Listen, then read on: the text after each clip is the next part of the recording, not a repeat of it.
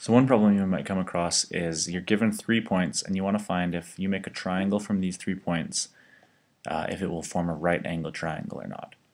So how we should do this in linear algebra is we can connect these by making vectors. So we can make a vector here. For example, we can make vector AB, we can make vector BC, and we can make a vector AC as well. And we can find out what the components of these are by taking the difference of their coordinates. So we can just say, like this, AB is what looks like AB is 1, 2, 2, negative 4. Now BC, vector BC, would be equal to, well, 4, 2, just by looking at it. And vector AC,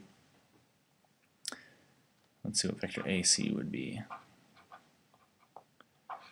Would be, well, 6, negative 2, by taking the difference of their coordinates, sorry. 6, negative 2. Now, we know that two vectors are orthogonal if their dot product is 0, and we know that in R2 that those two vectors are perpendicular to each other, and to have a 90-degree angle they would have to be perpendicular. So this triangle, by looking at it, this looks like a 90-degree angle, but we're not sure yet because we actually haven't done it. But let's just start with that. Let's start with the dot product of vector AB with BC, because it looks like it might be a right angle. So if we have AB dot BC, I can write it out. Put arrows over top, and this would equal vector AB 2, negative 4 dot 4, 2. And when we take the dot product of this, we would find that it's 2 times 4, here, I can write it out, 2 times 4 plus negative 4 times 2, which equals 8 minus 8, which gives us 0. And there you have it. We found that these two vectors, AB and BC, are orthogonal to each other, and so that would give us a right angle here, in fact. And now that we found the right angle, we don't even need to test to see if vectors AC and AB were orthogonal, or maybe we were looking for BC and AC.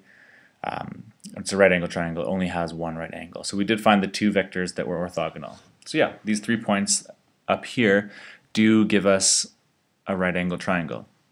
Now if we were to look down at these points down here, if we make vectors between them to make the triangle, we can make vector EF, we can make vector FG, and we can make vector EG. So let's write these out.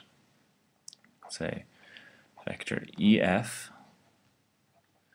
is equal to 3, 3. And vector FG, let's do that one next. Vector FG is equal to, well, it's equal to 2, negative 3. And vector EG is our last vector in our triangle, is equal to 1, 2, 3, 4, 5. Is equal to 5, 0. Just by looking at it.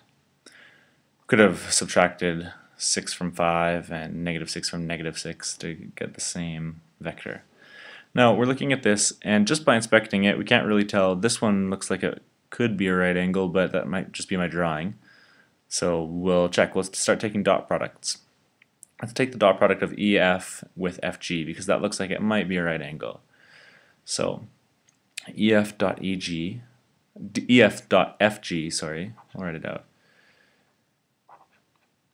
EF dot FG, and that would equal EF is 3, 3 dot 2, negative 3 And this would equal, let's see, 3 times 2 is 6 plus 3 times negative 3, so it would be 6 minus 9, which is equal to negative 3. So the dot product is not 0, so these two vectors are not orthogonal. So we're going to check the next two angles. Let's check EF with EG. So vector EF dot EG. And this looks like EF is 3, 3 dot EG, which is 5, 0. And when we take this, we say it would be 15 plus 3 times 0, which is 0, is equal to 15.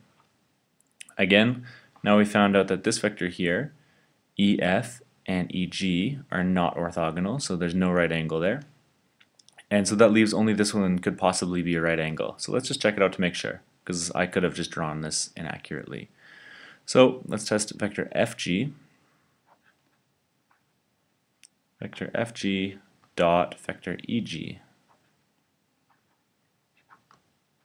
And this is, well, FG is 2, negative 3 dot EG. Where's EG is 5, 0. And we find this to be 2 times 5 is 10, plus negative 3 times 0 plus 0 is equal to 10. So there we go. We tested each possible dot product of these three vectors, and none of them equaled 0, so this triangle is not a right-angled triangle.